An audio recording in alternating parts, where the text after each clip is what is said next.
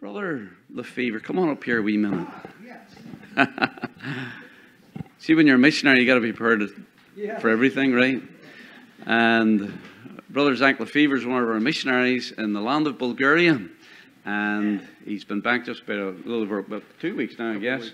So we'll have an opportunity. We'll have him preach for us at some point in the future. Give us a brief testimony for a few weeks. Well, I'm glad you didn't call on me to sing. But it's good to be here this evening.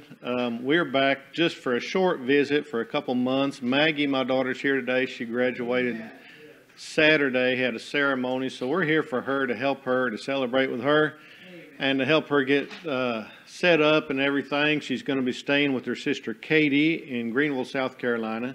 And we'll be going back to Bulgaria, Lord willing, on August the 1st. We're going back there. We work with Turkish people. It's a special group. It's called Millet Turks. They are part Turkish, part Gypsy. They're intermingled. There's a lot of Gypsy groups in Europe. Our group is not part of the regular. Our group are Muslim, and they are Turkish. And we've seen many of them get saved and many churches started. Most of our churches are house churches in Bulgaria where they meet not on Sunday because there's so many of them that the pastors can't get to every church on Sunday. So normally on Sunday, but then during the week in the mornings and afternoons we'll have church in different villages. We have probably about 60 different villages in Bulgaria right now where we have church.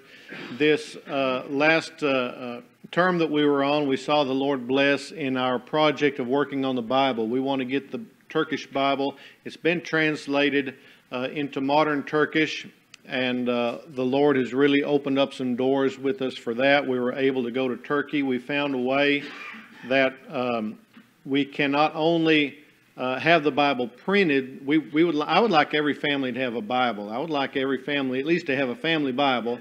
I believe that every person who reads the Bible is blessed and that God blesses and helps them. Most of our people don't read, however. They're illiterate. They've not been to school but maybe a year or two, and they're just not readers.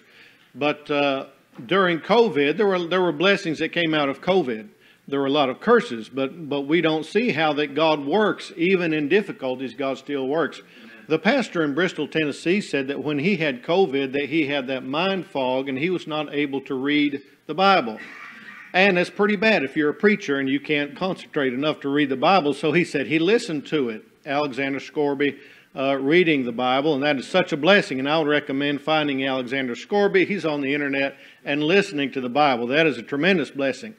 And so we thought about, let's see if we can not only have the Bible translated and printed, we would like to have somebody read it so that people can just, you know, any more people don't read books. Everybody's got telephones. Everybody's on the phone. And we want the Bible to be read. And we found a place.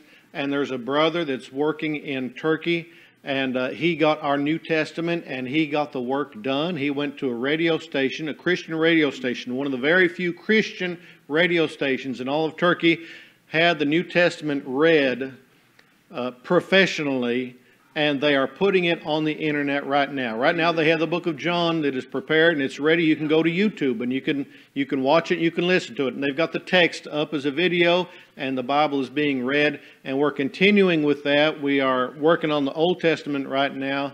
And we praise the Lord for everything that He's done for us. And it's good to be here. And let me mention one other thing.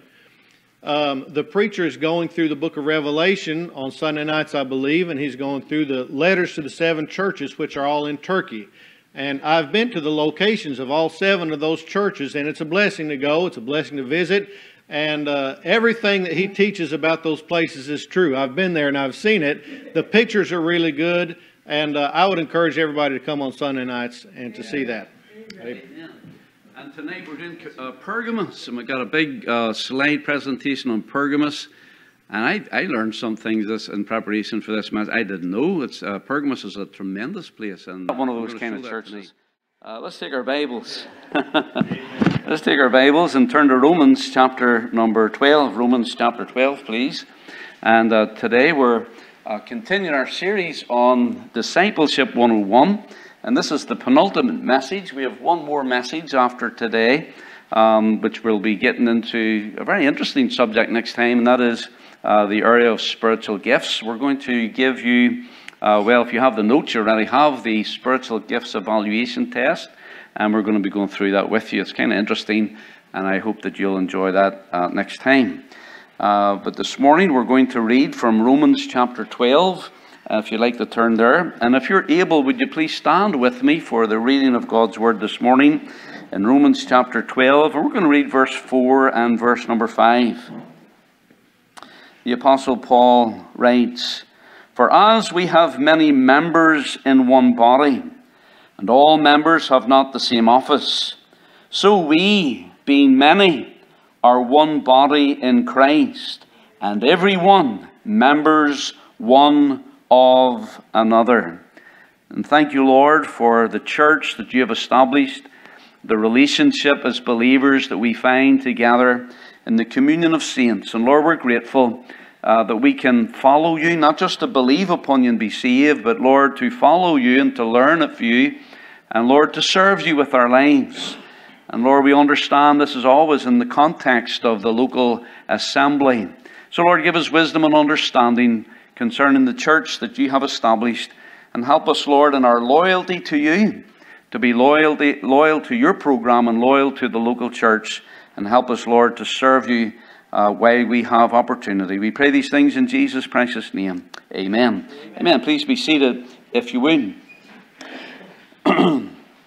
Well, this morning we're continuing our study, and we notice here in these verses, we're reminded of the fact that the church is one body in Christ. But that one body, just as your physical body is made up of different members, different parts, so it is with the church. We are one body in Christ, and every one members one of another. There's a relationship between all of us together who are saved and who are brought together in the church. Now, he also writes in 1 Corinthians chapter 12, verse 12, "For as the body is one, and with many members, and all the members of that one body, being many, are one body, so also is Christ. For by one Spirit are we all baptized into one body, whether we be Jews or Gentiles, whether we be bond or free, and have been all made to drink into one Spirit. For the body is not one member, but many." And so the church that Paul describes here, and the church that Jesus created, of which we are a part, is described as the body of Christ. And yet we as individuals are members of that body. The body is not one member, but many. And therefore, we have a relationship together in the body. Just as this arm has a relationship to this arm, every part of my body has a relationship to the whole, a relationship to every other part, so it is within the church. Now, we've been studying about discipleship over the last several months, and we saw that the relationship between discipleship, and I won't go back over all of the details of the differences between being a disciple and being a believer. You can be a believer without being a disciple. You can also be a disciple without being a believer. And it's not being a disciple that will take you to heaven. It's being a believer that will take you to heaven. But when we believe upon Christ, he motivates us to love him and to serve him and to follow him. And that's what it means to be a disciple. He said, "If you continue in my word, then are you my disciples indeed." What we find as we look through the New Testament is that discipleship is inextricably linked to the ministry of the local church. Discipleship always takes place in the context of the local church. So the church is really important. And so we try to ask and answer 6 important questions concerning the church. We asked the question, what is the church? Well, the church is people. So we looked at the people of the church. The church is made up of people who have trusted Jesus Christ as their personal Savior, have made public profession of that faith, and according to the pattern of the New Testament, they followed the Lord in believers' baptism. So they were immersed as a way of acknowledging their testimony of faith in Christ. We saw the purpose of the church, or why does the church exist? Well, the church exists to glorify God. The church exists to preach the gospel. The church exists to make disciples of all nations. And the church exists to defend the truth of the Word of God and of the gospel. So the church has purpose. Then we looked at the precepts of the church, or what does the church believe? Well, this is what the church believes. The church believes the Bible. Whatever God has said in His Word, we are duty bound to believe that and to teach that. We do not have the luxury to decide what we want to believe and teach, or what we don't want to believe and propagate. It's all the Word of God. And then we looked at the pastor of the church, or who leads the church. And of course, God has given qualifications for those who are in leadership. And God calls men to be the overseers of His flock, the shepherd of the flock, which is the pastor.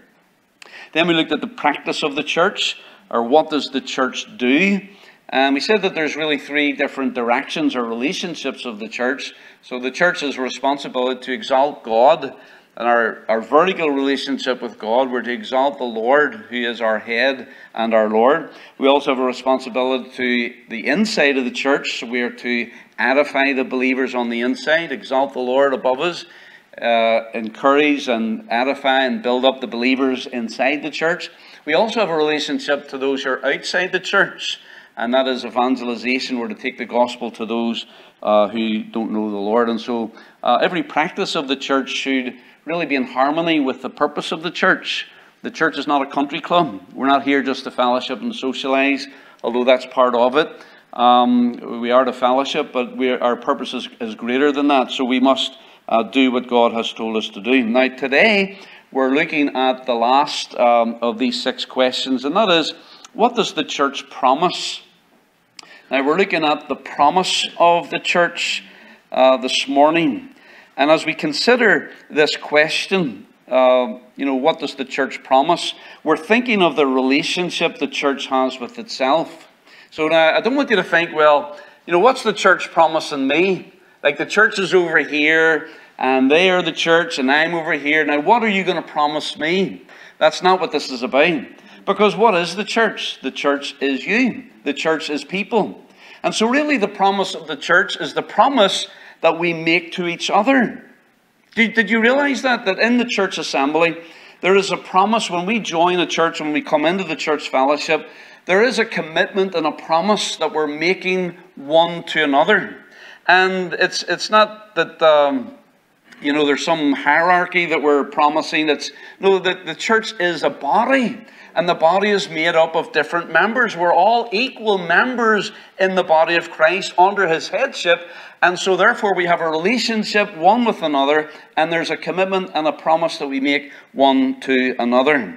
Now this is what we call the church covenant.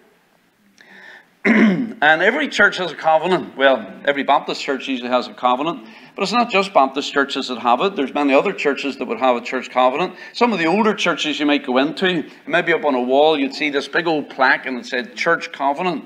And it actually has it on the wall. When you join our church, you'll get a church constitution, which is the constitution, the articles of faith, and the church covenant. And of course, what we're doing here in this series is, this is really like a new members class that we're doing on Sunday morning. That's why we've got notes and all of that. But the reason we're doing this is because when people are joining the church, they need to understand these things. And maybe you're a member in our church and maybe you've never, hopefully you've read the church covenant. But I want us to think about what that actually means, because I think a lot of times either we don't know what it said, or we forgot what it said, or we don't really understand it, or we're not really thinking about it, and it's not really of value or meaning to us. Well, it really is valuable. And that's why we're talking about it this morning. Well, what is a covenant?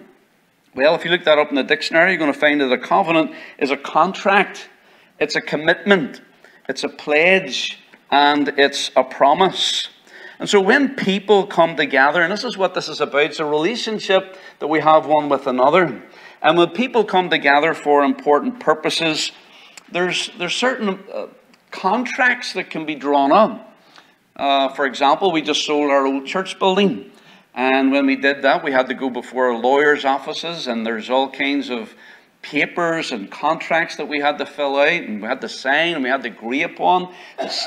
We as the sellers had to agree, and the buyers had to agree. We had to agree what the building was and the property, boundaries and what was in the building. Does the fridge go? Does it not go? All these are different items that are part of that contract. And really what we're doing there is we're vocalizing expectations. That's what contracts do. Now, contracts are important because it helps us to understand what those expectations is. It helps us to understand that the details have been sorted out, and that we can relax because it's in writing. It's a contract. It's a commitment that has been laid down. Now, this is true in many areas of life. For example, if you are a citizen of the United States, which I am, proud of it, we have a contract. We have a covenant. We have a promise. It's called the Constitution of the United States.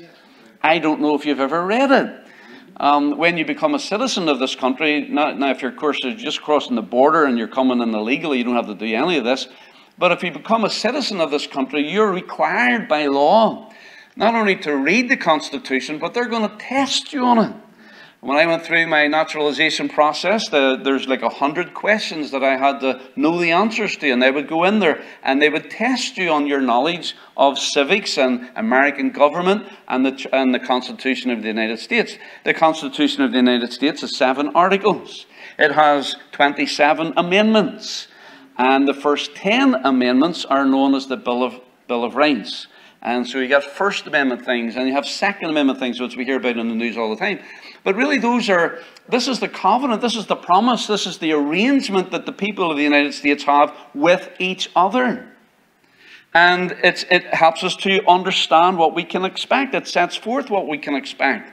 We can expect that we can meet and that we can assemble together without fear of the government splitting us up and running us off into jail.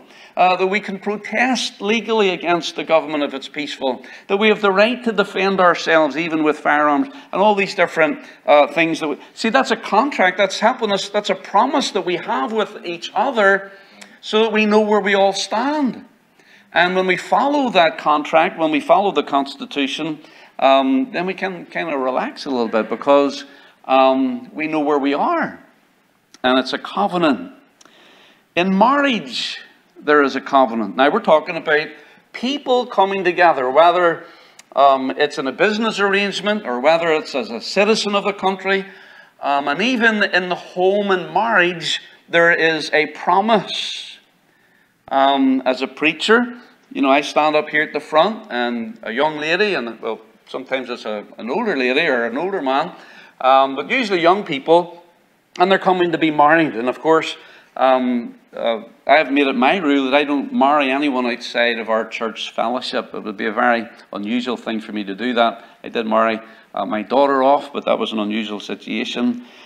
But usually it's just people in church. And so we go through marriage counselling before we ever come to that. We want them to understand who they are with each other and what marriage is all about.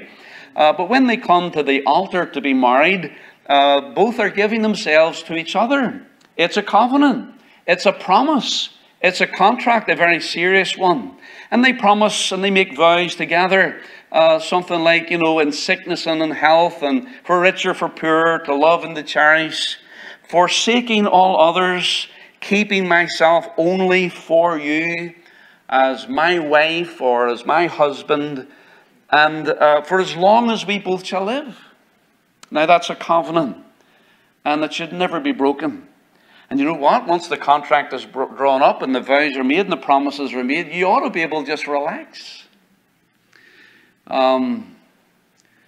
Divorce is never a word that's ever used in our house. It's not a concept we would ever consider. I mean, if I lost Leslie, it'd be like me losing my right arm and my right leg. Part of me would be gone. And so that vow and that promise is sacred, and it is so very, very important. And let's see, it has to do with the relationship between people together. A covenant is so very important. In salvation, there is a covenant. Did you know that the word testament means covenant? Someone might talk about the Old Covenant or the Old Testament or the New Covenant. or the New Testament. And this is a promise that God has made unto us. And what He has promised us is that He has come, as Billy and Sherry sang this morning, that the blood of His Son would be the atonement, the atoning price for our sin. He knew that we were all sinners. He knew that we could not ultimately pay the price to satisfy Him. And therefore He Himself, because of love, came into this world. He was born as a man, the Lord Jesus. And He was a great teacher, but that's not why He came. And He was a great healer, but that's not why He came. He came to seek and to save that which is lost. He came to be the atoning sacrifice for the sin of all humanity. And when He died upon the cross, our sin was laid on His shoulders. And He felt the weight of God's wrath and judgment upon Him. And therefore He died in our place. That's what God has promised. That the price that Jesus made is enough to satisfy Him. To satisfy the Father for every single sin that you have ever committed from the time you're born to the time you die. But there's another part of that promise, because it's a two-way street. Now, some people get it all messed up. They think, well, God has promised to do that, and our part is that we have to do good, and we have to be faithful, and we have to do this, and we have to do that, and we have to do the other thing. And then what happens is people fail. We always fail. Therefore, we lose our salvation. Well, what kind of salvation is it? No, they mess it up, because the Bible clearly teaches that the only thing really, now repentance is basically preparing the heart, and true repentance takes place when a man believes. But when you read through the scriptures very, very clearly, the book of Romans, the Gospel of John, all through the epistles, all through the New Testament, all through the Old Testament, you'll find that a man is justified in the sight of God through his faith. Unto him which worketh not, but believeth on Him that justifieth the ungodly, his faith is counted for righteousness. Sirs, what must we do to be saved? Believe on the Lord Jesus Christ, and thou shalt be saved. And so our part of the covenant, God wants us to understand our need and to change our mind. That's what repentance is. That's all preparatory. But because we believe, we come to Him. Say, Lord, I know I'm in trouble. I know I'm guilty. And Lord, I need to be saved. I feel it. I know it. And Lord, I'm crying out for You to save me. I believe upon You. I put my dependence and trust upon You to be my Savior. And that's what God's looking for. And when you meet that condition, then the transaction is made, and God reaches back 2,000 years and He takes the payment that Jesus made for you and He places it on your account. And that is a transaction that takes place in a moment when you are justified, when you are sanctified positionally, when you belong to Him, you're born again, you're redeemed, you're saved. All of that happens because of God's promise. I give unto them eternal life, and they shall never perish. What a wonderful covenant that is. What a wonderful promise in our relationship to God. And you know what? I can relax. I don't have to worry about Dan going to hell, because I'm resting in Him and in His promise. There remaineth therefore a rest to the people of God. You have to stop from your works and lean on Him and rest on Him and take Him at His word and lean upon His promise. Thank God for salvation. Now, today, as we look at this subject, in the church, there is a covenant. Realizing that we are one together, and yet we are many. There's a relationship between each of the members in that body. And so it's important that we know what the expectations are. Now again, we live in a strange time. When it comes to New Testament Christianity and teaching about the church, someone once said it's easier to join the Rotary Club than it is to join a local church. There's more expected of you in the Lions Club than there is in the local church. You know, some of those man-made worldly organizations, they require you to pay dues. If you don't pay dues, they throw you out. Now we don't do that here. But you know, there's things that are expected of us as believers in relationship to one another. And that's what we want to look at this morning. So first of all, we find that this covenant is a promise. It is a promise. It's a covenant. It's a promise that when I join a church, I make to each of the members in that congregation. Now, you know, I don't actually come right to the front and say, now, Miss Jennifer, I promise you this. Brother Mike, I promise you this. But, you know, when you're standing up at the front here and you're joining the church and you're joining a local assembly, really that's what you're doing, because you will have already gotten the church constitution. You will have got the church covenant, the articles of faith. And before you ever stand here, I will go to your house and I'll talk to you. And I'll say, now, have you read the articles of faith? Yes. Now, do you believe the articles of faith? Yes.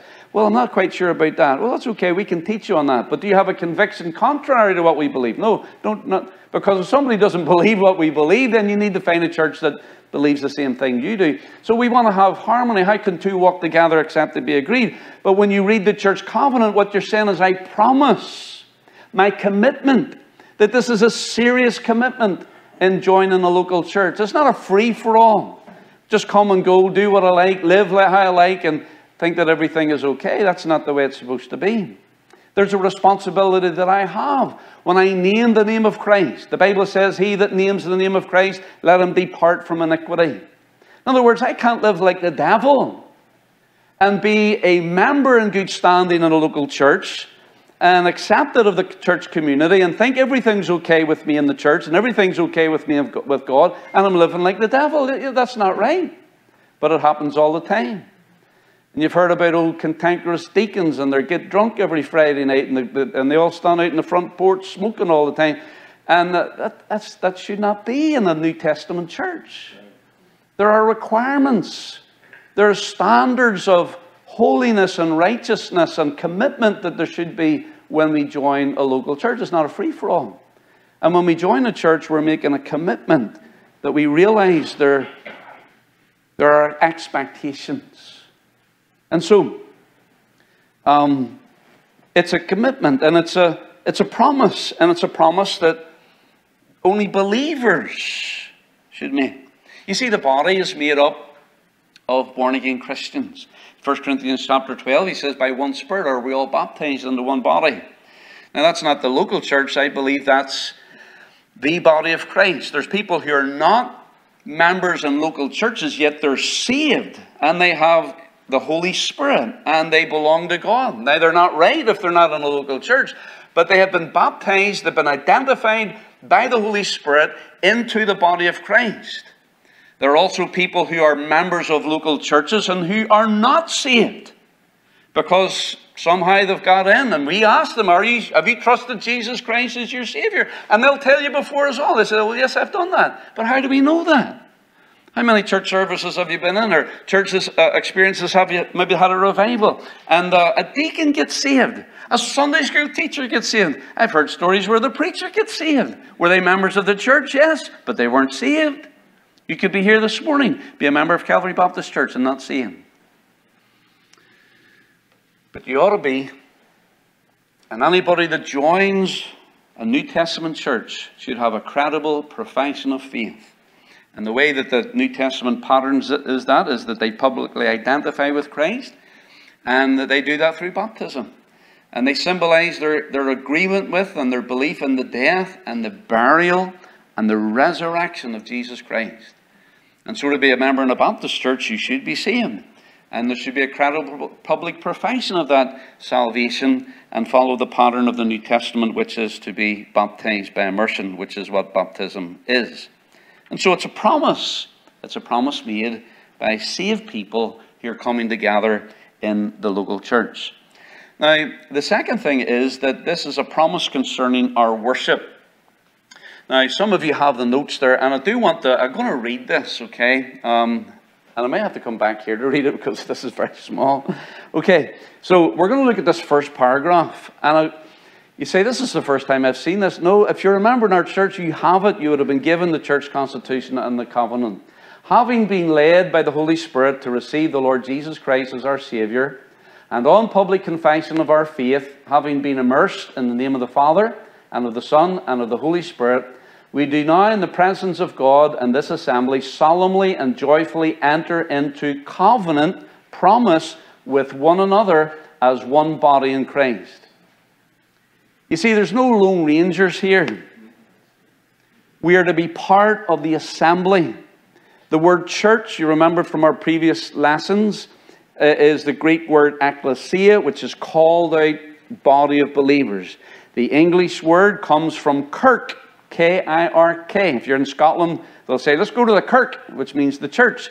And the word kirk comes from kurion, which is the word for Lord.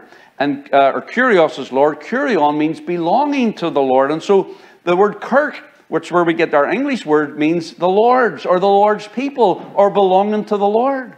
And so we've come together as the Lord's people, and we have a relationship one with another and a responsibility one with another. I have a responsibility to you. I just can't live any way the way I used to live and expect you to have a right relationship with me. There's an expectation, there's a promise that we've made one with another. And it's concerning our worship. Second paragraph, we purpose therefore by the aid of the Holy Spirit to walk together in Christian love, to strive for the advancement of this church in knowledge, holiness and comfort. You know, some people come into the church, even join the church, but they don't really consider it theirs. And how many times, not recently, thank the Lord, but how many times people have stuck their finger in me, see, I'll never be back to your church. And see, that's the problem. For them, it's my church. It was never their church. If you're a member in this church, God wants you to consider it your church. This is my church. Now, if God has you in another church, then that church should be your church. There should be ownership. There should be commitment to that particular body. And you should be trying to advance that church and be a blessing to that church and to encourage that church, to serve in that church, to fix the church where it's broken. Maybe, you know, no church is perfect. We're certainly not perfect. And there's things could be improved in this church. So instead of criticizing it, say, Pastor, can we do this? People do this all the time for me. They say, yeah, of course we can do that. And the church gets fixed or the church gets improved because it's our church. It's your church. And so we're for the advancement of it. For the advancement of this church in knowledge, holiness, comfort, to promote its prosperity and spirituality, to attend its services regularly, to sustain its worship, ordinances, discipline, doctrine. In other words, this is what the church, this is what the church believes. This is the direction of the church. We believe this. We're for this. We're supportive. We're behind you. And that's how a church goes forward.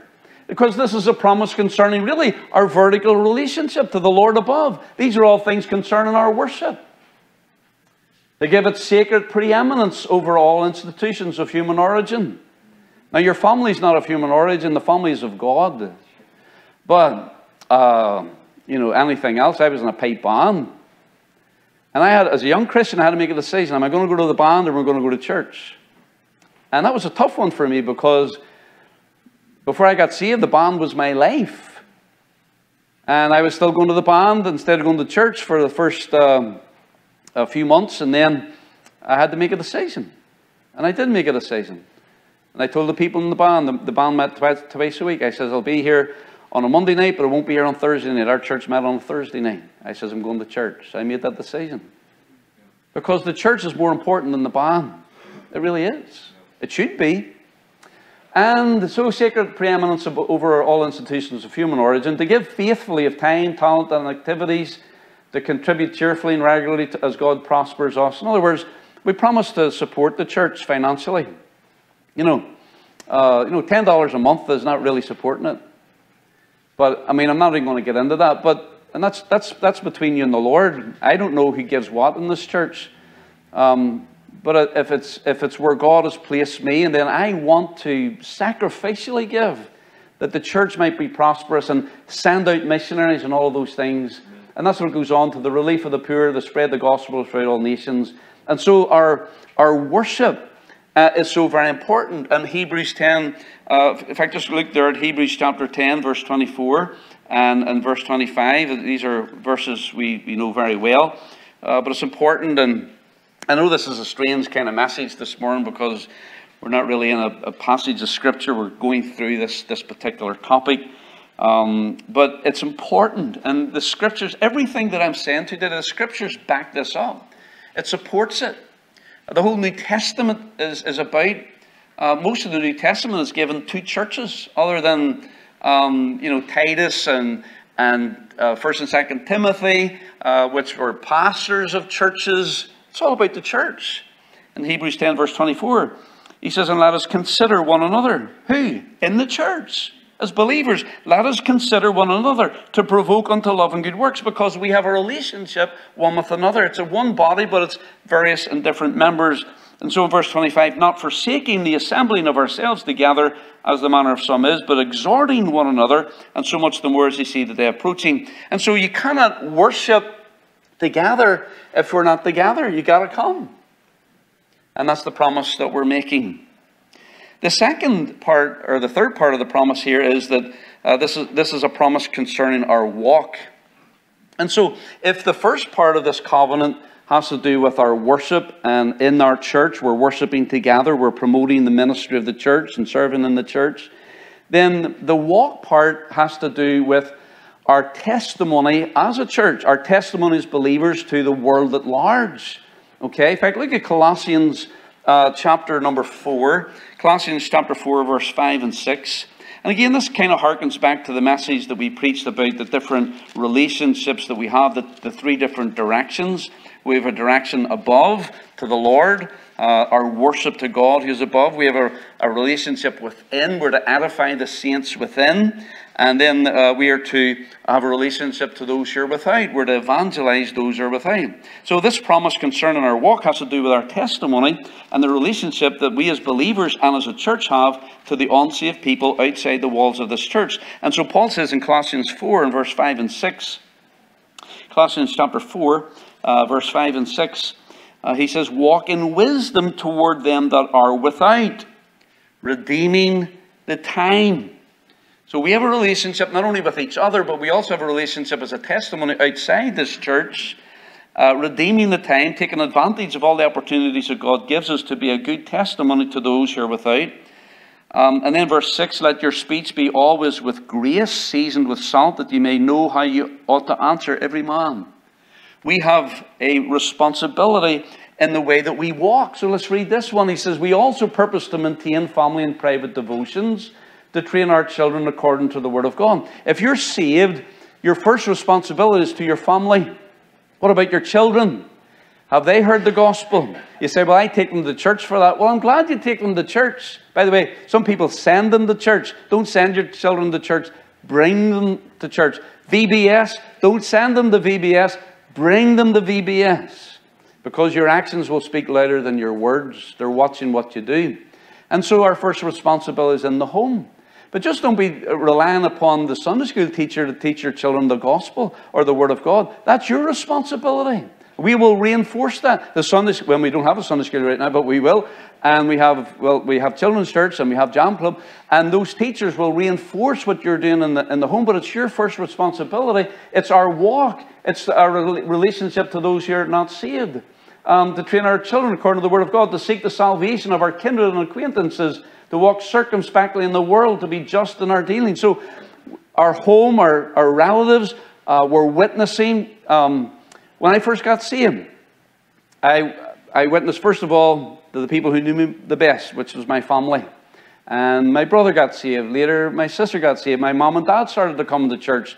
In fact, when I walked forward to volunteer to serve the Lord, they walked forward as well, to rededicate their lives, and they got right with God. It was just as well they did, because I had to then tell them I was going to go to America to go to Bible school, and they're saying, what? But the influence that you have with your family and relatives, and that's really, really important. And really, you should try to invite them to come to church. Now, many of you have done that, and maybe that's all petered out a long time ago, and they just won't want to come anymore, but we should be trying to bring our family and our relatives and our neighbours and our friends and our workmate and our school people, the people that we know, we should be bringing to church. And if we're enthused about the ministry of the church and we're excited about it, then that shouldn't be a problem. If you're embarrassed about your church, that's an issue. That's a problem. There's something either wrong with the church or your relationship to the church. And so he talks about our walk. To walk circumspectly. The word circumspectly means to look around. It means to walk carefully, to live your life carefully. To walk circumspectly in the world, to be just in our dealings. Christians should be honest. If you're selling stuff, I bought something recently, and there was things wrong with it that the guy didn't tell me. I sold a car one time, and I listed about 13 or 14 things that was wrong with the car. And everything I knew was wrong with that car was on that sheet of paper. And the guy was wanting to buy it, and he wanted it cheap. And I says, well, there's the price, and that's what's wrong with it. He didn't buy it. But, you know, you should be honest with people. You know, when you're buying something, you're kicking the tires, and you're saying, oh, it's not worth that, and you undercut the guy, and you don't give him as much as it's worth. That's not right either. If it's worth it, pay the price that it's worth. Because your testimony as a Christian rides on that. If they find out, and they should know that you're Christian, if they know you're Christian and you have diddled them and been dishonest with them, and they felt that they've been cheated, you have lost more than what you ever gained in the price that you got for that thing, or whatever it might have been. Christians should have a good testimony. I think I've told you this before. When I first started pastoring in Belfast, we used to get, what was it we got? I think it was like toner or something for a photocopier. And I went to an office building in Belfast, and the guy says, well, now, do you want me to run through the books?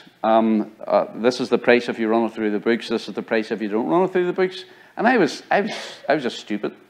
He says, well, give me the best price.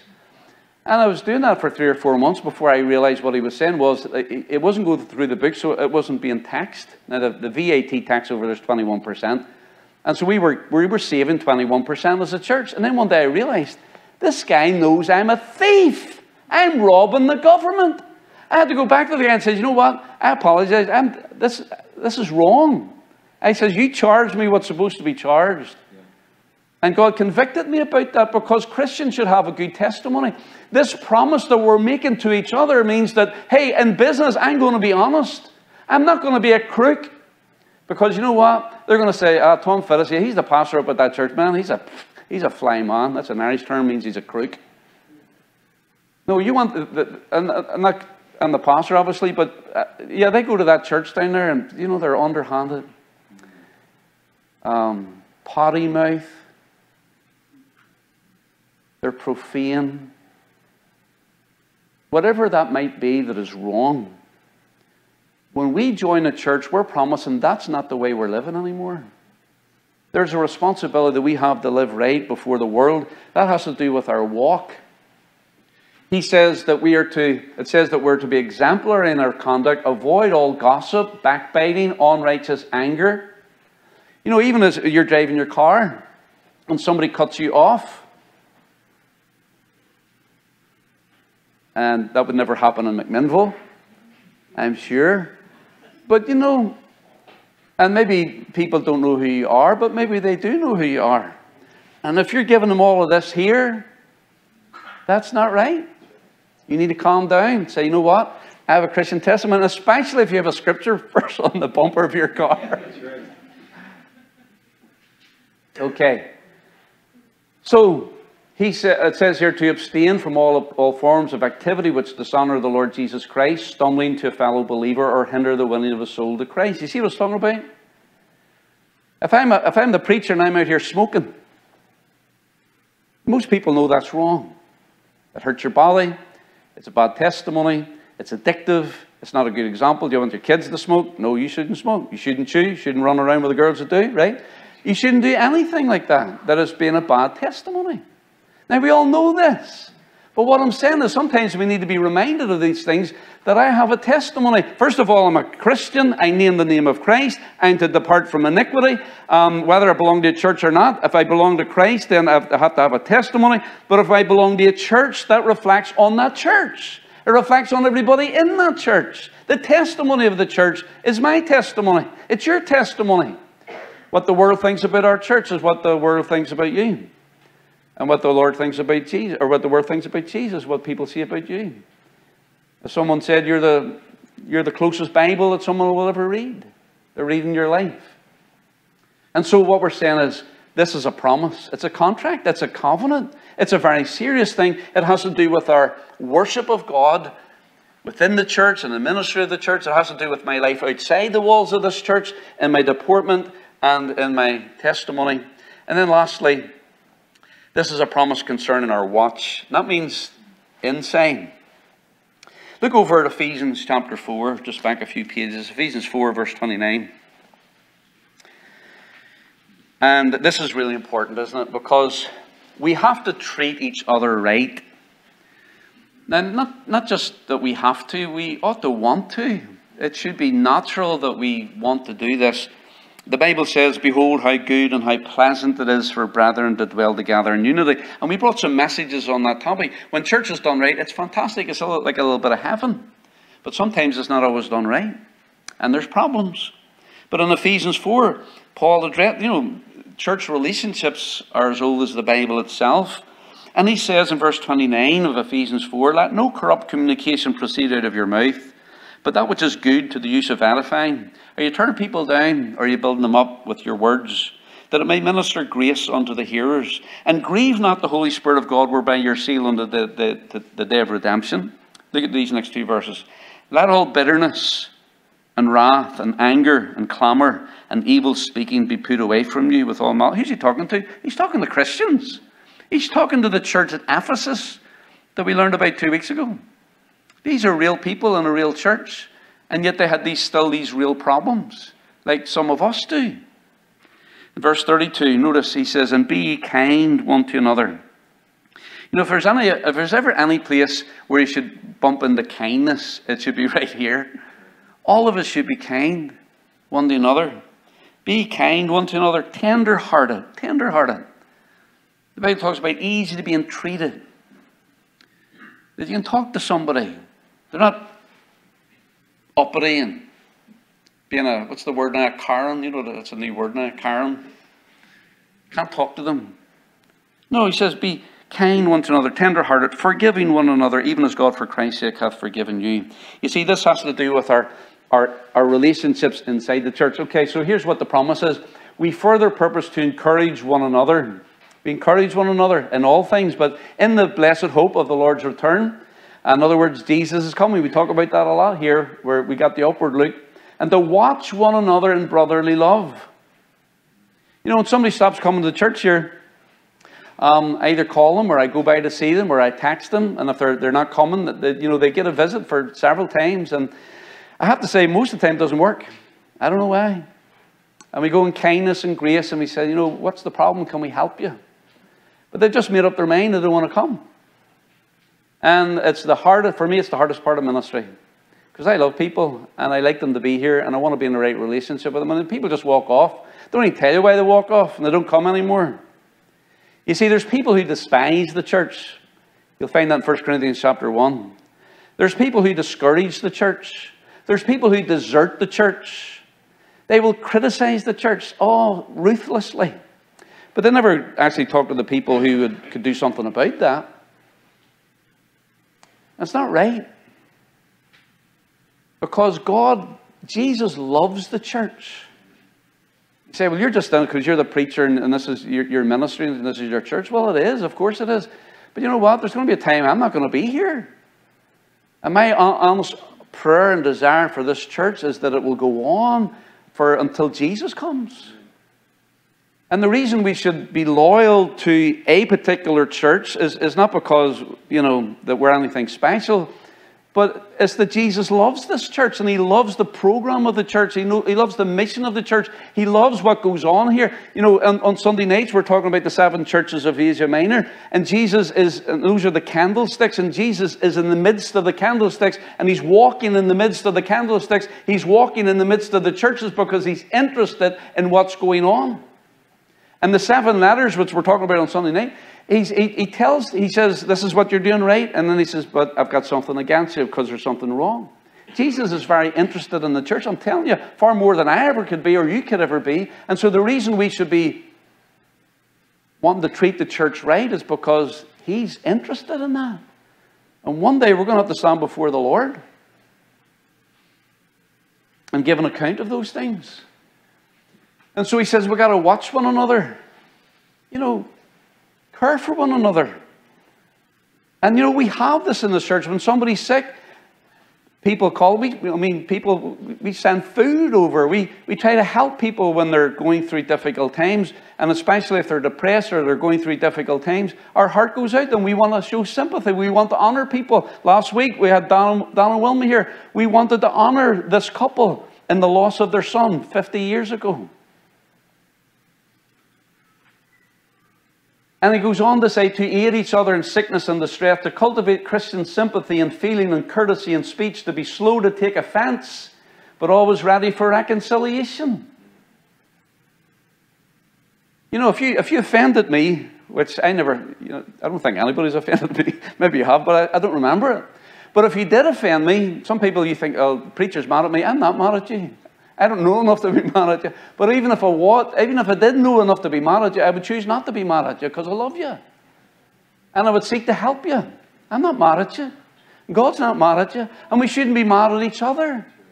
And if you said, Pastor, I did this wrong and I know you're offended, I'd say, don't worry about it.